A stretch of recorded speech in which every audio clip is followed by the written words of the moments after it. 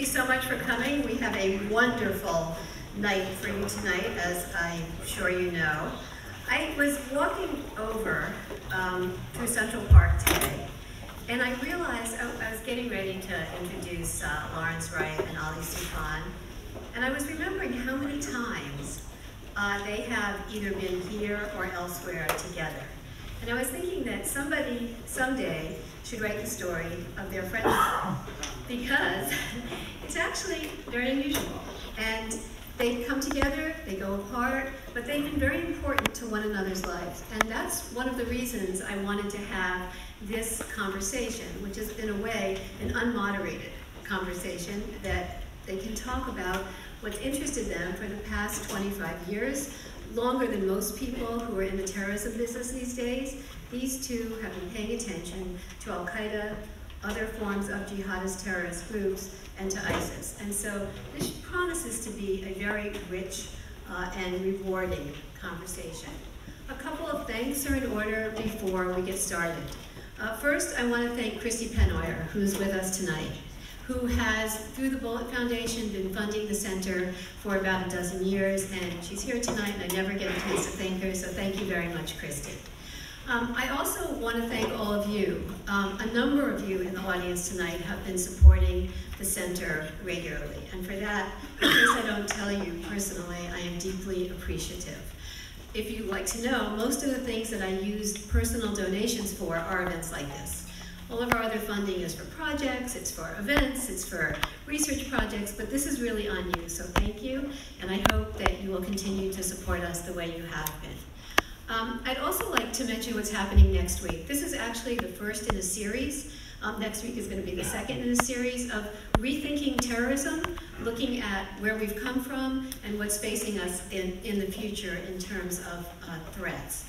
And so next week we're going to have Gilles Capel, who has a new book on terror that is just out in France as well as in the United States, and Robert Worth, who wrote the New York Times Magazine piece on Gilles, will also be here, and that is going to be Tuesday at lunch on March 9th. So it should be a lot of fun, and after these 2 weeks, you should know a lot about terrorism, and maybe we'll all be calmed down. I'm not really sure.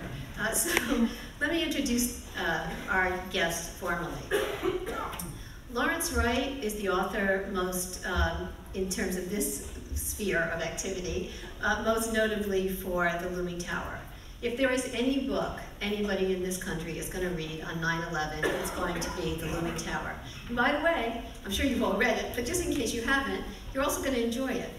It is just a wonderful book that is destined to go on to be read for years and years to come. But he's also written many other books on Scientology, on recent terror years, and I could go on. But the thing I want to talk about Larry today is also about Ali, which is that tomorrow they begin filming with director Alice Gibney, who's also with us tonight, a new series for Hulu, which is a dramatic take, or comes out of The Looming Tower. So we have a lot to look forward to, and we're not going to exactly talk about that tonight, but it should be wonderful. And who is the star of The Looming Tower, and I assume of the series, although nobody's invited me to read any scripts, I'm sure is Ali Soufan. Ali Soufan has been a dear friend, as you know, of the center for ages. His book, The Black Banners, is one of the best books on not just Al-Qaeda, but on the United States and how it responded to the war on terror. This new book, The Anatomy of Terror, is, so other people can say what they think it is, but what I think it is a wake-up call and a way of saying, look, I know there's a lot of chatter out there, I know there's a lot of stakes out there in terms of how much security we need to have and what real threats are, but this is a book that says, let's take a step back, let's know what we know about the geopolitical stakes, let's know what we know about the players in the world, and guess what's happened, and guess what I think the future of the world looks like from the point of view of a terrorism expert. And so that's what you're going to learn about tonight, so I'm not going to be like, I don't want to be a spoiler, so I'm not going to tell you the rest. So afterwards, there will be a reception in the back. There will be about 15 minutes for a Q&A. And I turn the speakers over to you, gentlemen. Thank you, Karen.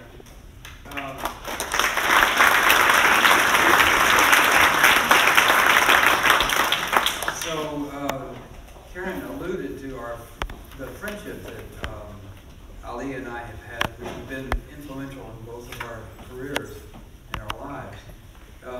For me, it actually began when I was researching a movie called The Siege. Began my research in 1997, and I was in New York writing about a question that seemed a little obscure at the time. What would happen if terrorism came to our country in the same way that it had already come to France and London, not to mention Tel Aviv? You know, what if it happened in New York? Far-fetched idea. And so I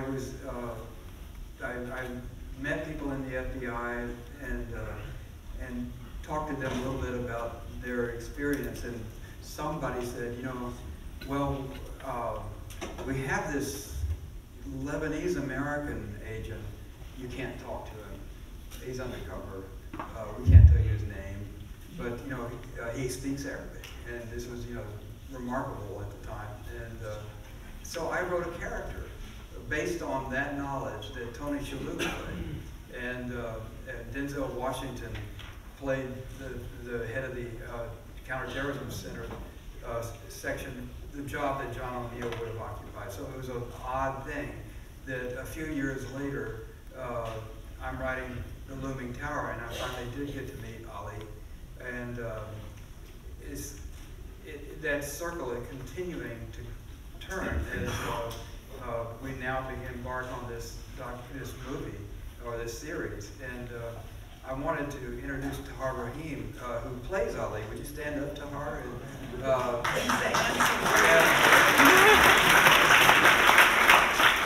And I also wanted to note that Ali is singled out as being a hero in this series and in the book, but he wasn't the only one, and some of the other heroes are here tonight as well, so I want to welcome them as well. We're here on the 6th anniversary of the death of Osama bin Laden, 6 years ago today. And terrorist groups end in different ways.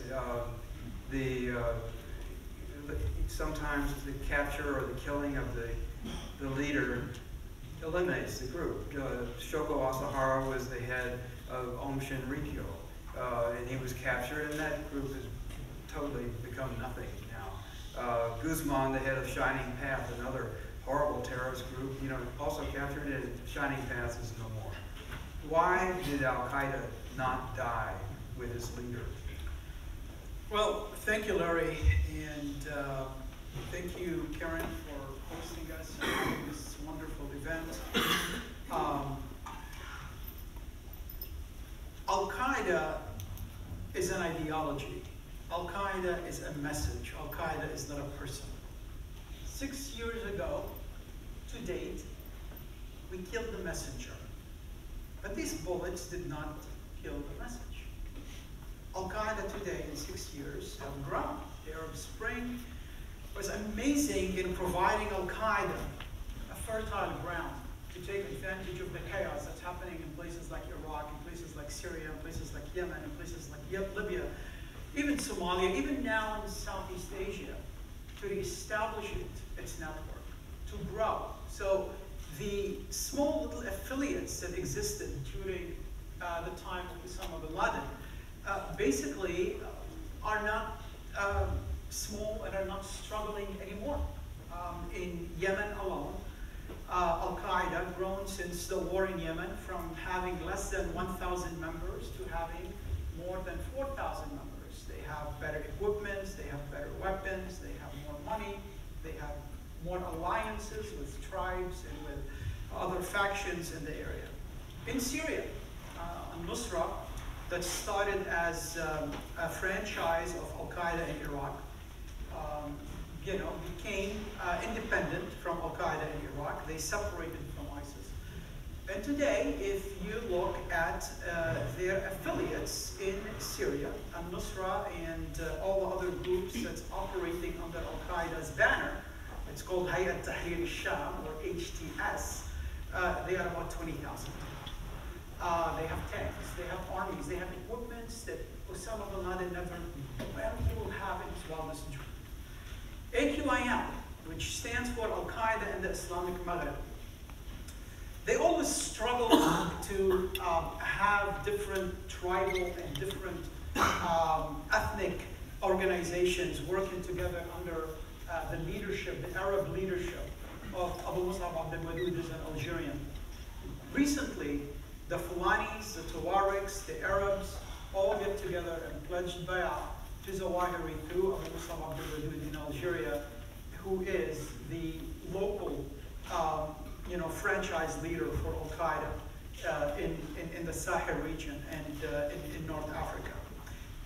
The problems in Libya contributed to Al-Qaeda growing its network by having different affiliates. They call themselves AQIM or they call themselves Ansar al-Sharia. So we see them expanding. We see these local affiliates focusing locally, taking advantage of these political and these, the geopolitical conflicts, these sectarian conflicts that's happening in some places, tribal conflicts that's happening in other places, ethnic conflicts that's happening in places, taking advantage of them and rebuilding Al-Qaeda's brand and Al-Qaeda's network. JI in Southeast Asia. JI on the eve of the Bali bomb, the famous Bali bomb, they had 31 radical schools, radical madrasas. This is where they take kids who are as old as 4 or 5 years old and they brainwash them for years. All the terrorist attacks that we had in the region were connected to people who went to these madrasas. JI in Indonesia today have 66 radical madrasas. So you can see how the organization is rebuilding itself. Some of the members are actually getting out of jail. There is a person, his name is Yazid Soufan. Larry knows a lot about Yazid Soufan. Yazid Soufan was in charge of the chemical program for Al-Qaeda at one point. But also at the same time, Yazid Soufan was the terrorist who hosted the 9/11 hijackers, some of them in his villa, in his apartment in Kuala Lumpur. He went to Cal State, right? Yep. So Yazid Soufan was released from jail for his crimes that led to 9/11. And they arrested him again a few years ago because he was basically recruiting people and sending them to Syria. And now in July, they have to release him from jail again. So the JI network is getting some of the leaders back. So we see that all over the place. And we see that there is an ideology. And unfortunately, in our way of thinking, we always target the threat as we knew it when we start fighting it. Al-Qaeda mutated. Al-Qaeda mutated so many different times. Osama bin Laden, after he had a huge defeat in the Jalalabad battle, back after the Soviet jihad, he was kicked out from Afghanistan. He went back to Saudi Arabia, then he escaped Saudi Arabia, and he went to Sudan. Then we had pressure, us and many of our allies, we pressured the Sudanese government to get him out of Sudan. He left Sudan, and everybody thought, okay, that's the end of Al-Qaeda. But Al-Qaeda changed it. It was the end of Al-Qaeda as it existed in Sudan. In Afghanistan, it mutated. It created alliances with the Taliban. It became a terrorist organization that's commanding and controlling terrorist attacks around the world, to include the East African Embassy bombing, to include the USS Cole, and to include 9/11. After 9/11, we responded swiftly. We destroyed Al-Qaeda's structures in Afghanistan. We destroyed their communication capability. We destroyed their command and control. And many of their leaders were either killed or in jail. Osama bin Laden himself was able to escape. But Al-Qaeda mutated. So now Al-Qaeda is not a chief operator. Now Al-Qaeda became a chief motivator. Al-Qaeda became a message. And Osama bin Laden was trying to instigate Al-Qaeda's narratives from his hideouts. And as you will see in the book, he wasn't kind of like, isolated from his commanders. He micromanaged his commanders what to do, what kind of strategy to adapt at what stage. He micromanaged even the affiliates. He told, for example, the Al-Shabaab, which is the affiliate in Somalia, he said, look, you have to plant these kind of trees, you have to build these kinds of dams, you have to have these kinds of water for this kind of product. He was telling them, he was micromanaging exactly what they did. And when they start applying Sharia in a harsh way that isolated some of the tribes, he basically told them, look, you're making my brand look bad. Come on, don't apply Sharia that harshly. AQIM, he was very interested in AQIM, but he understood that most of these guys don't know Al-Qaeda the way he wanted them to know Al-Qaeda. Most of them were takfiri local groups working against the Algerian government. They were not interested in the global jihad. So he wanted to take their oath of allegiance after 9/11. He included them to operate under Al-Qaeda's banner, but also at the same time he wanted to teach them how to be real Qaeda members. So he ordered As-Sahab, which is the media agency for Al-Qaeda. He ordered them to translate all Al-Qaeda's strategies and messages to French, because those guys won't know how to read Arabic. So he was micromanaging these affiliates. In his hideouts in Afghanistan, and you were in Pakistan, and you will read about it in the book, he was talking to or writing Abu Basir al-Yamani, who is the famous leader for Al-Qaeda in the Arabian Peninsula. He was actually basically telling him which tribes he can create alliances with, which tribe not to create alliances with, which area to control, what to do. At one point Al-Qaeda kidnapped some French tourists. He was micromanaging the negotiations between Al-Qaeda and between the French government, going to basically what to do. Is like, even if they don't listen, look at the guy who is the most unimportant individual and just kill him. So Sarkozy can listen, can know that we're serious. When Al-Qaeda at one point negotiated a hostage release, and they made a lot of money out of hostages, by the way, with the Afghani government. Basically, Al-Qaeda, Taliban kidnapped an Afghan individual or diplomat who was connected to Karzai. So Al-Qaeda bought that guy from Taliban and started to negotiate for his release. And they got a few $1 million for him. So when they told bin Laden, he was very suspicious. He said, why the heck the Afghani government is interested in this guy that they pay millions of dollars? This is the Americans who are paying the money. And maybe the Americans are paying the money not because they like Karzai, but they probably put something in the money to track it, to see where it's going. So I want you to do this. You take the money to different places. You have it cashed into euros, and then you take it to another place and you have it into dollars, and then you take it and you buy gold. He was like actually recycling the money. He was micromanaging the organization. So when he died, definitely there was a vacuum in the organization. But Al-Qaeda already started a shift, and started a shift that bin Laden led. And that shift was to start focusing locally. And that shift, that Al-Qaeda now is an ideology, is a narrative is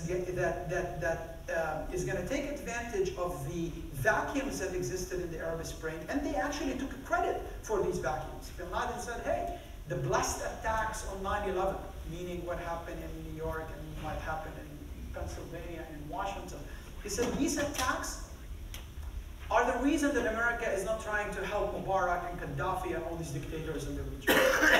This is the reason. Now America is scared. This is phase one. Phase two is how can we create chaos? How can we create vacuum and guarantee that no one else can fill that vacuum?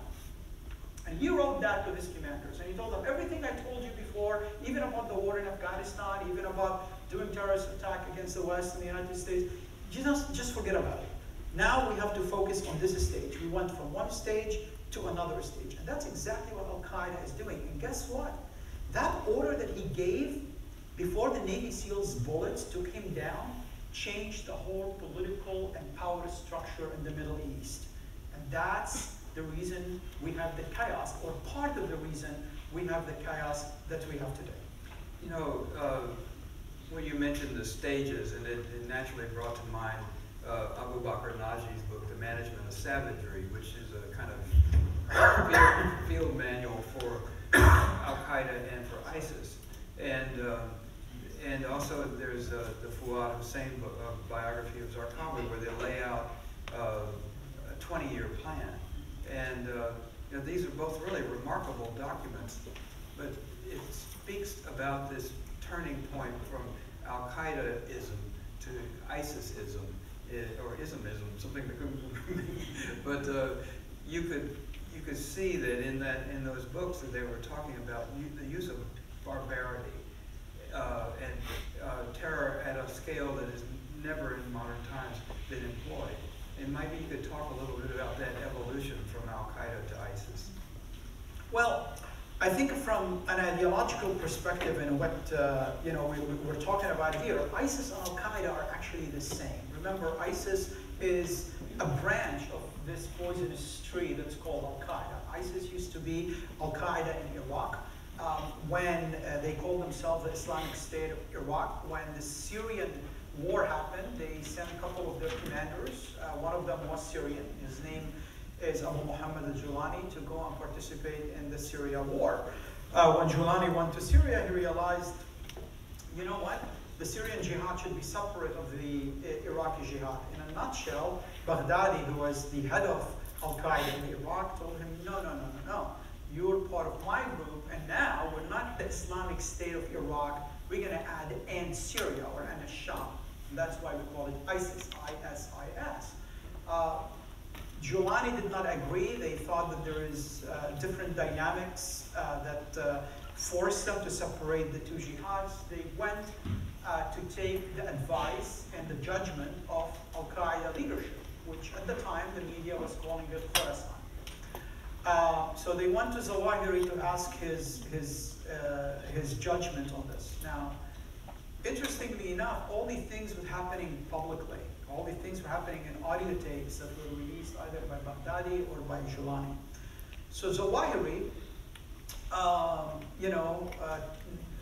basically said, yes, I agree with Julani. Al-Qaeda in Syria is very different than Al-Qaeda in Iraq. Baghdadi said, and can you tell me who the hell you are to tell me that this is different? By the way, you're hiding. You give a bay'ah to a guy that nobody's seen, Mullah Omar. I have a state, and I'm going to announce a caliphate, and you cannot do anything about it, and now you have to give me bay'ah.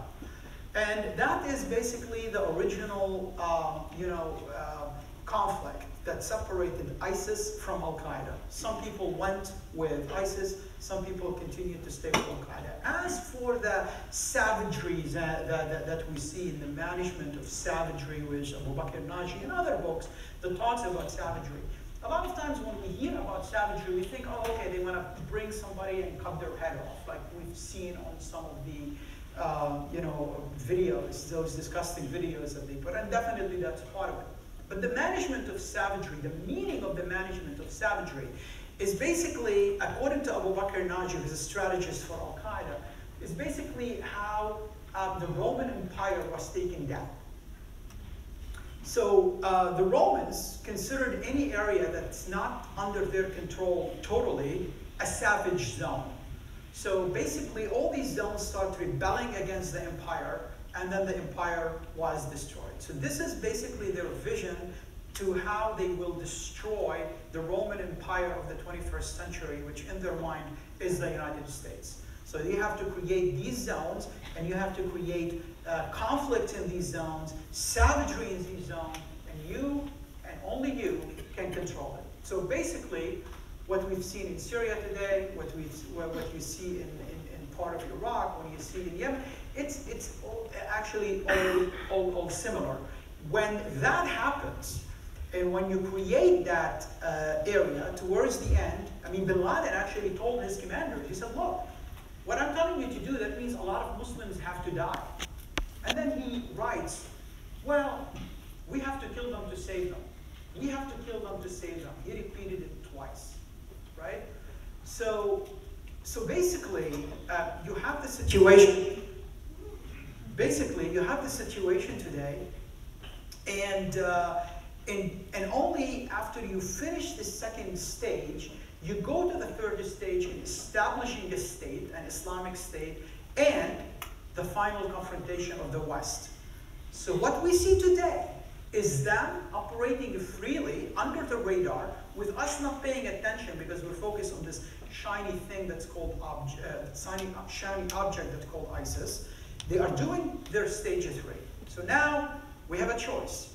Do we wait for them to be at their full strength and then we have the war after they attack us? Or should we start destroying and diminishing the incubating factors that's feeding into their networks in all these different areas? We've seen that before. We've seen that before, and unfortunately, our government always, was always perfect to take the wrong decision. That's the only thing that they can do all the time. When somebody like John Anisaf was screaming about in New York, and John is one of my heroes. I learned so much from him. He's here. John, you did more to this city and to this country than anyone else. Can you stand up, please? I want to salute you.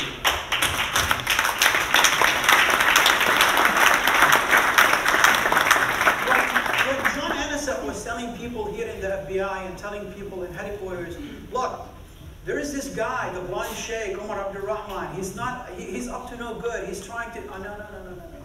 These guys are our friends. We supported them in Afghanistan against the Soviets. Come on, nothing's going to happen.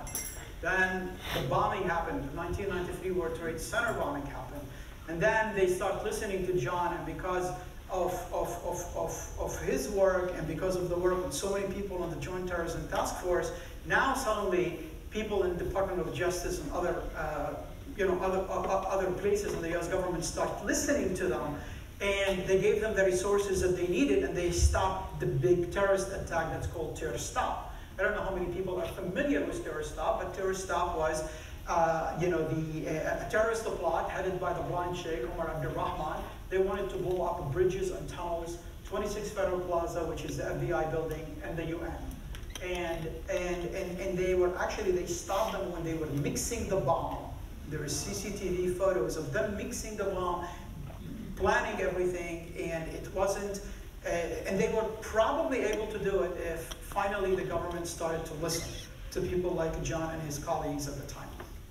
And then the same thing after the East African Embassy bombing. What did we do? We launched 73 Tomahawk missiles on Afghanistan. We hit the pharmaceutical kind of company in Sudan. It was like, okay, that's going to make it okay now. Nothing is going to happen. And we had the USS Cole. You know what? We didn't even retaliate for the USS Cole. Those 17 sailors that were killed in Aden on October 12th of 2000, nobody cared about them. Let's be honest. Nobody cared about them. And when we were trying to push for an indictment against Osama bin Laden, they didn't want. Because you know what? This is happening so far away. This is happening overseas. And guess what? That's exactly what's happening now. That's exactly what's happening now. It's happening in Yemen. It's happening in Syria. It's happening in Somalia. It's happening in southern Algeria. It's happening in Mali. It's happening in South Philippines. It's happening in Indonesia. Why should I care? Guess what? You pay now or you pay later, but you're going to pay. Well, so let's talk a little bit about strategy in that case. We've had some successes, but they've been tactical. Overall, Al-Qaeda hasn't been defeated. The idea of Al-Qaeda has prospered and spread. So how do you contain and diminish and eventually eliminate such an entity? Well, that's a very good question.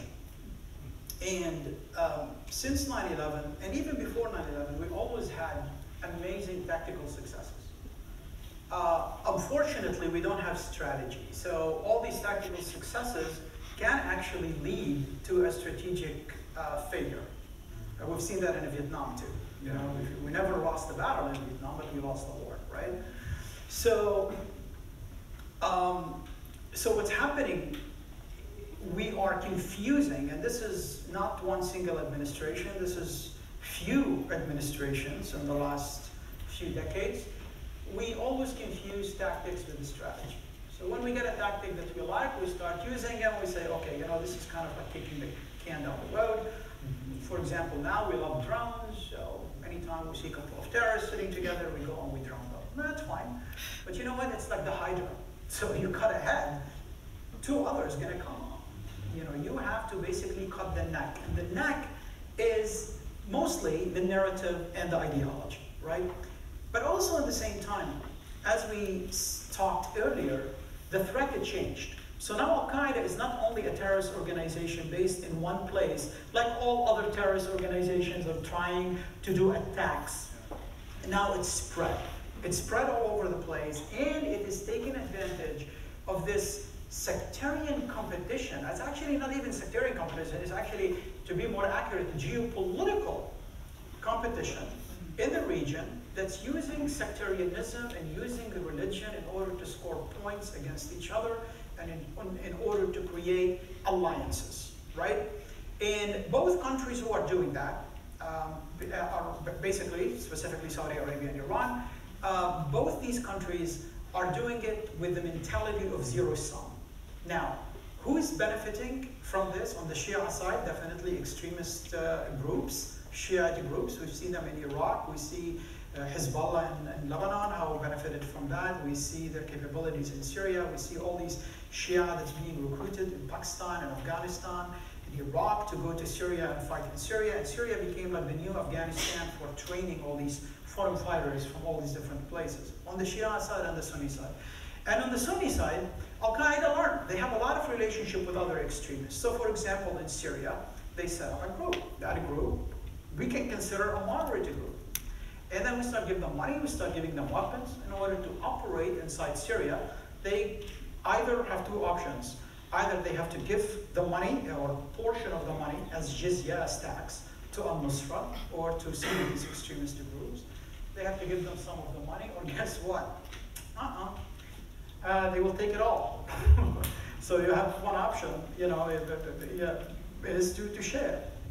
Or what al-Nusra did at the very beginning, for example, Abu Khalid al-Suri was a spokesperson. He's one of the strategists for Al-Qaeda. He was in jail. Assad released him from jail during the rebellion. So he goes out and then he started a group with other people who were with him in jail called Ahrar al-Sham, the freemen of the Levant. And Ahrar al-Sham, you know, we always knew they have radical connections, but a lot of other countries in the region did not think, to include our NATO allied country, NATO allied country, Turkey. They didn't think, they thought they were mostly Muslim Brotherhood. They are not connected to Al-Qaeda or to the Salafi jihadi movement. Well, later on, we found out that a lot of the money and the funding that Abu Khalid al-Suri, and this was part of Treasury documents, Treasury Department documents that has been released, a lot of the money was basically Khalid al-Suri takes it and he gives it to al-Nusra. So they actually were able, in the terrorism world, to put something like a money laundering operation. So they put a group that, you know, okay, you know, you're good, but then a lot of the money that goes there, it goes to al-Nusra. So they were able to create amazing capabilities for themselves. Also, they did the same thing in many of the different areas. So in order to combat them today, we have to use a different strategy than the strategy we did at the time of 9/11. This strategy has to include political and diplomatic solutions for the Syria conflicts, for the Yemen conflicts. It has to include pressure on regional countries that there is no zero-sum game here. And you guys, you know, have been neighbors for thousands of years, and you're going to continue to be neighbors for thousands of years. You have to figure it out. Because towards the end, these countries who are basically encouraging this kind of behavior, they're going to be the first to be hit by it when it happened. So we need to have a diplomatic initiative, but also we have to have an economic initiative. Today, for example, we have millions and millions of people from Syria who lost their homes. They live in refugee camps.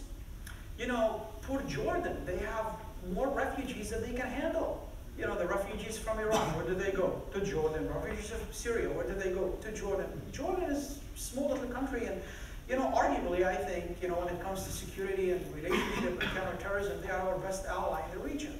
So when you have that, you're starting to create instability in the region. But also, more importantly, think about a whole generation of Syrian children that have no education. Okay, what do you expect is going to happen down the road?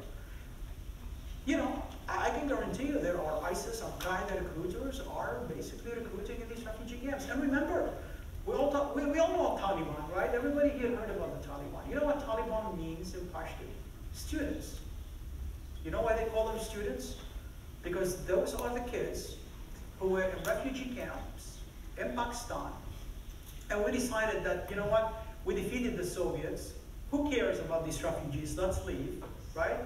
And they were brainwashed and radicalized. And I hope 9/11 woke you up, right? So that is what we need to do. We have to have three different components. Military and intelligence and law enforcement, this is always on the table. But we need, more importantly than that today, because we cannot solve the conflict in Syria with military means. We cannot solve the conflict in Yemen in military means. You know, the Saudis are using every kind of weapon you can imagine. You cannot just use military means to solve these conflicts. We need to have political and diplomatic solutions for these conflicts. And that will take the oxygen away from this threat, right? Then we have to be ready for the next stage. We cannot just wait for the next stage to fly into the World Trade Center. You know, we have to stop it before it comes to us. You know, Audrey Conan is a student of terrorist movements at George Mason University. And she studied hundreds of different groups to see how they end.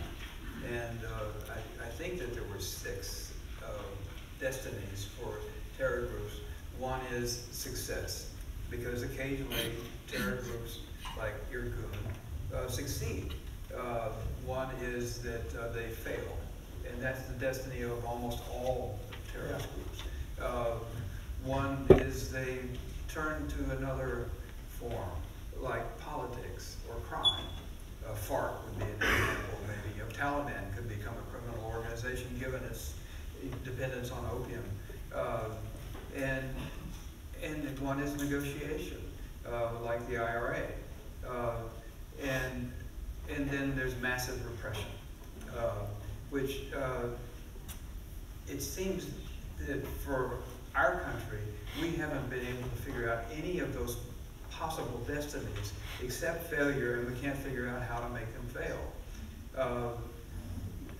I was a little discouraged to find out that religious groups are more persistent. The average lifespan of a terror group, according to her, is 7 years. And of course, Al-Qaeda is 29. Yeah.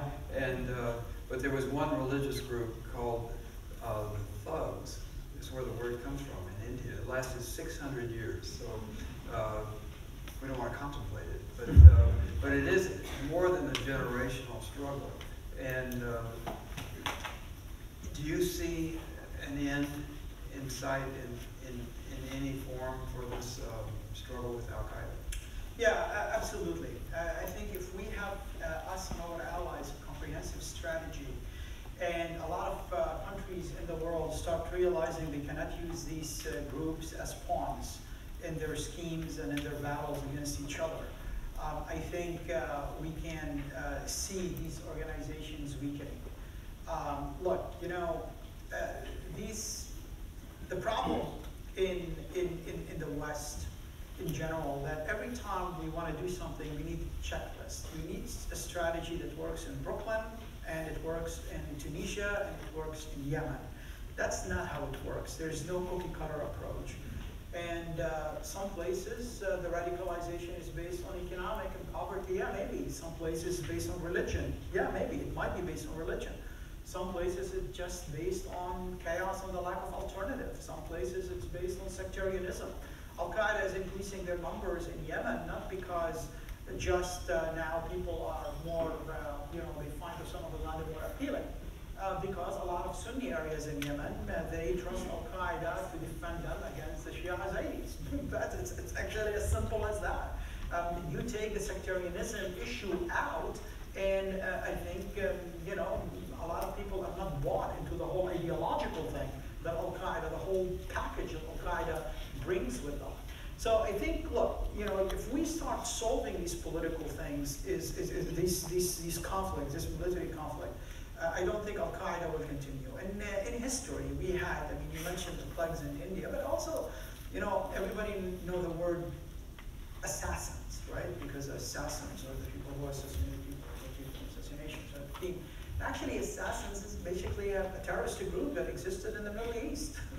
And they used to call them, the Latin term became assassin.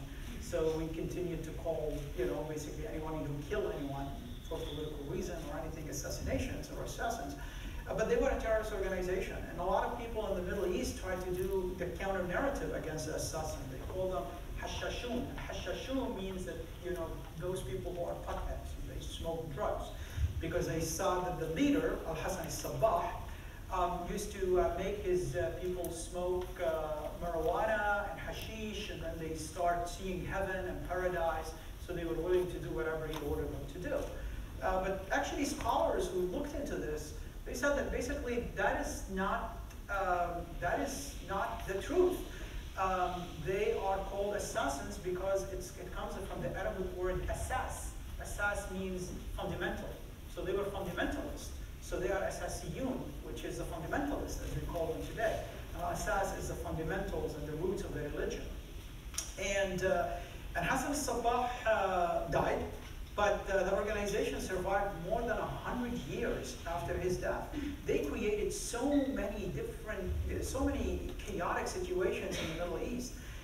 There's a story about them that Laden, the great leader of the Middle East who liberated Jerusalem, from the Crusaders, he had enough of them assassinating people, so he actually sent the troops and this is way after Sabbah died, to surround the mountain that they were in northern Syria, where the battles are now actually.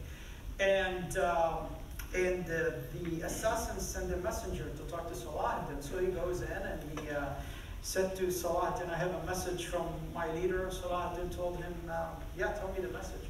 And he said, no, it's just me and you. So Saladin ordered everyone in his room, in his majlis, in his place, to leave except 2 bodyguards, and they never leave him. They have been with him forever. So the person said, well, everyone. He said, they don't leave. He said, okay, I want you to leave from here, that's the message, to break the siege, or I'm going to kill you. Then Saladin started laughing, like, are you kidding? You want to kill me? I'm surrounding you, I'm going to crush you. And he said, how are you going to kill me? And the guy, the messenger from the assassin's leader, went like this to the 2 bodyguards. They took their swords and they put it on the neck of Saladin. Assassins used to put people in place for years and years and years, and then they do the assassination. So those guys are not drug addicts. Those are true believers. So I think, so we had this in history, and we had this in Islamic history. These kinds of groups who are people who are so dedicated to the way of thinking, to what they believe in. But there was reasons that they existed.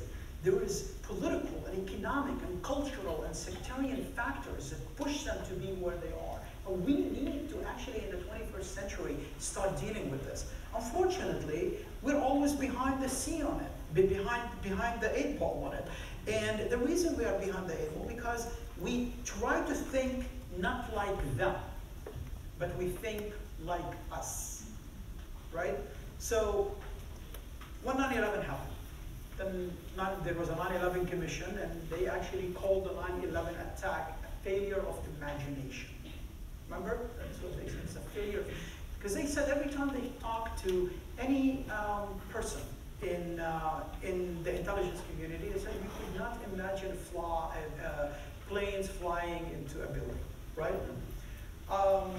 When Wolfowitz was testifying in front of Congress, he said that he cannot imagine it will take more troops to secure post-Saddam Iraq than to take down Saddam. We cannot imagine. Well, you know what? Our imagination is always limited. It's limited by so many different factors. It's limited by our own experiences. It's limited by our own prejudices. It's limited by, our own ideologies, our own views of the world, right? It's limited. So instead of just focusing on imagination, I think we need to expand our imagination with empathy. Remember, I said empathy, not sympathy. You know, empathy is what makes us, and I don't mean empathy in colloquial sense. I mean empathy in clinical sense, right? So empathy is what's going to make us, you know, see the world through the eyes of the enemy. Know what they motivate them, what motivates them, what makes them tick, what makes them angry, what makes them happy, how do they recruit people. Only when we get into that level of intimacy about the enemy, we're going to start winning. Unfortunately, 17 years after 9/11, and we're not there yet. We don't know much about the people that we're targeting. We don't know much about the people that we're fighting. We don't know about it on such a level that can match what Sun Tzu told us many, many years ago. Know your enemy and know yourself. You will win 100 times in 100 battles. Unfortunately, I mean, you know, we kind of don't know much about our enemy, but we forget who we are. We forget about our principles and our values. And guess what? Sun Tzu is right. That's why it has been a disaster. So I just want to frame this question by summing up some of the things that you referenced. You know, we're in a tidal wave of refugees. 5 million Syrians outside of their own country. It's just a part of the global refugee Not to crisis. mention Yemen. Yeah, what Afghanistan and Iraq. The world is awash more than any refugees since World War II. According to UNICEF, half of them are children. There's no single cause of terrorism. There's just, you know, I just call it a river of despair. And you know, because all these things are tributaries into, you know, poverty, lack of opportunity, lack of education, gender apartheid, autocracy. You know, you can separate each of them and say that must be it, but it's not. It's all of it.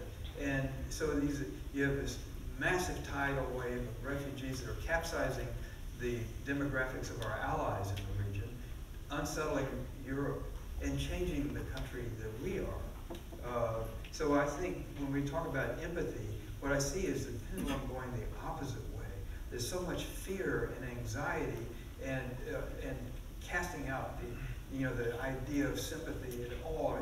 Any kind of understanding is stigmatized. That if you project yourself into that, you know, this expel them, build a wall, you know, and that seems to be the direction we're going. That is so far away from being able to approach the kind of solution you're talking about. And that's why we need to know more. We need to arm ourselves with facts. We need to understand the conflicts we are fighting. And we need to provide solutions that can work for our future, that can work for our national security, not that looks good when you say it you know, during a political speech. I mean, you know, we have to separate demagoguery from national security. If you want to connect demagoguery and national security together, you're going to have a disaster. A lot of the people throughout history who connected them together ended up with a huge failure. I think people will feel good about it. People sometimes will feel secure about rhetoric. So yeah, let's ban all Muslims. Okay, you know, fine. Right? How this is going to work when Al-Qaeda put it on the cover of their, actually, and they did, on their newspaper. You know, how this is going to work when it's featured in an ISIS, you know, propaganda video.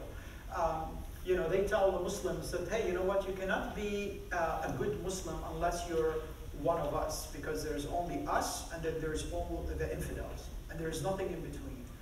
And basically we're telling them, yes, it's true.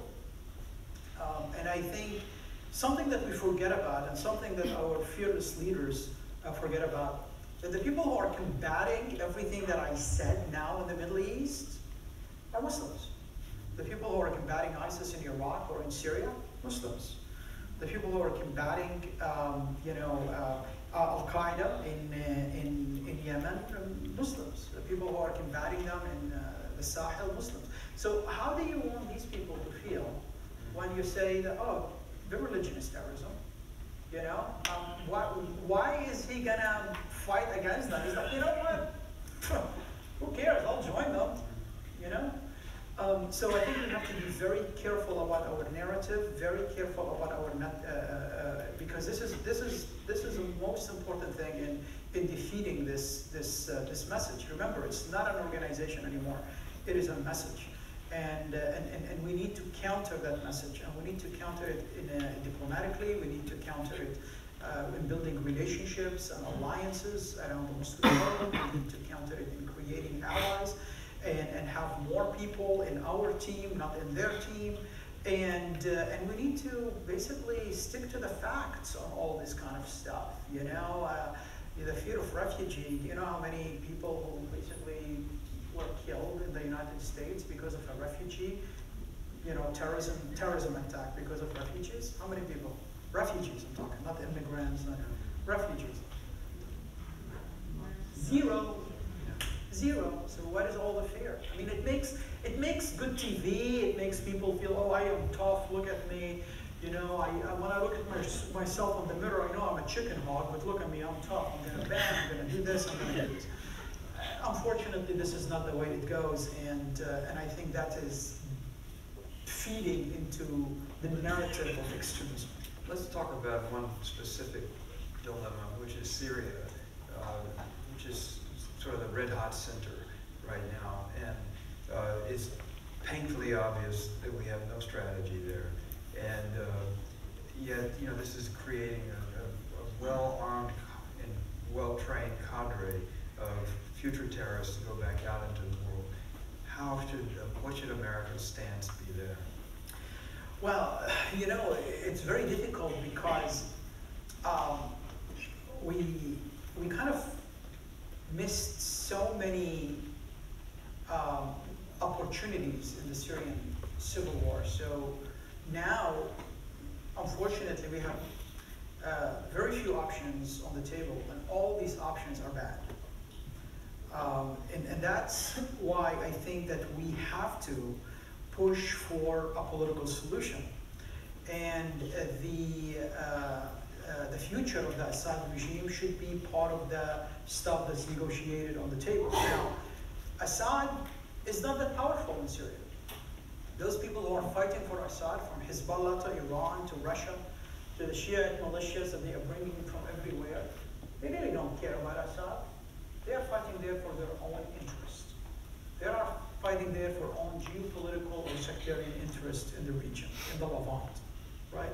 And the people who are fighting against Assad, unfortunately, this rebellion started as a great rebellion of people who just want freedom. But at this point, they also fight because they are pawns in the interest of regional countries. Every group has somebody who support them. Turkey, Saudi Arabia, you name it. All us, every country has groups that they support. And unfortunately now, this conflict is not a Syrian conflict anymore. This is the reality of it. It is a regional conflict, and it's an international conflict. And only when these players sit on a table, and I understand, again, they understand that nobody is going to win that militarily. Only when they sit on the table and they come up with a new kind of mini Yalta for the Middle East. Okay, Iran, this is your influence. Other states, this is your influence. Other entities, this is your influence. Russia, this is your influence. Only when that happens, we're going to start to see an end to this Syrian war. The people who are fighting on the ground, unfortunately, are irrelevant to it. It has to be a regional and international solution. And that solution cannot be military solution because, my God, then the world will end. We'll have a World War III. It has to be a political solution. I'm going to invite some questions from the audience. I understand that there is a microphone. There it is, right there. So if you'd hand it over here to one of these questioners here.